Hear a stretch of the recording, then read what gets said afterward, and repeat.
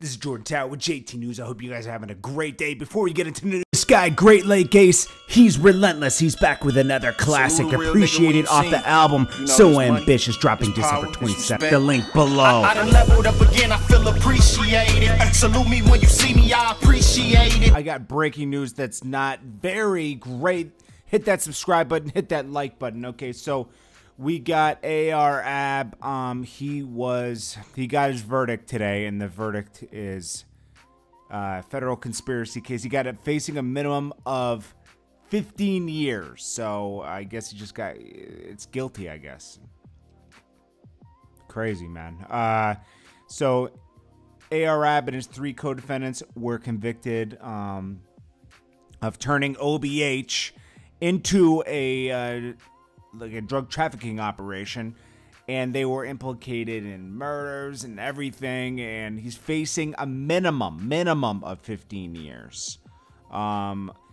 Federal drug laws have been charged several counts of conspiracy and distribution of crack, but they didn't want to. They say heroin and meth, but honestly, the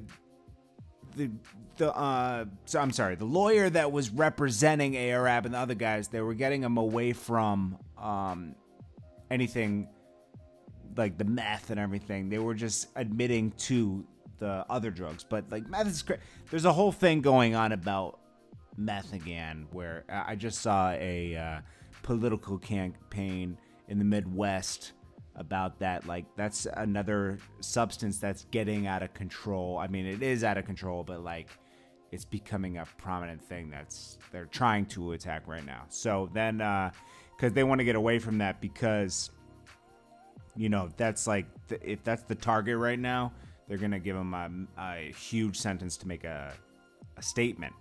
AR-AB and his co-defendants weren't charged for the murders, but prosecutors used the lyrics to claim like they took credit for certain ones. Like there's certain people they mentioned in certain years where it says, I'll have the whole they even use, I can't believe they use the lyrics against them. I'll have the whole city scared, stand near homie. I call Tez. This is the guy who actually took the stand against people. Tell them bring that dude's head to me. Investigators say they found a note on AR-AB's phone with the lyrics 4 days after Johnson was taken out. He was also, he said it was a coincidence. I don't believe they, I don't think they were going around taking people out. Honestly, I think that something else is going on here, because like that's a, I don't know, man. This seems a little spooky. Then it says the U.S. Attorney Everett Witherell called AR-AB the most unlucky musician that ever existed, or ordered that hit.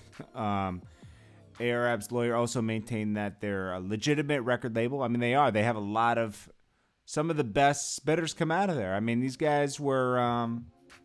It was a record label, but like, you know, it was just like it was more like a couple of guys getting together and making music. You know, it's not like they were all signed. You know, and he says, but witnesses were former OBH members pleaded guilty in the 2-week trial and testified against the rapper. Sharing details of the drug ring. This is crazy, man. They claim the high-end apartments in the city were used as stash houses and rented under fake names. Yeah, the feds were also renting like apartments in the complexes. They had places, and it was a crazy operation. Dark Low update. He's still in the BOP. No unknown time when he's getting out. They still didn't give him a bail hearing or anything, which is kind of unfair. I mean, very unfair, because it doesn't make sense. It's because the guy Tez felt threatened in the courtroom, and they said they charged Dark Low with witness tampering, and then did a warrant on his house, and maybe they found something in his house, but they're not letting him out. They want him part of this. I thought I was like, Jesus, I'm glad they didn't get him, but they did in the end. He should have never gone. I mean, you know, you want to go to court and support your boy, but jeez. I don't know. It's a bad situation. And AR Ab, it doesn't look like he's going to come home, man. That's crazy.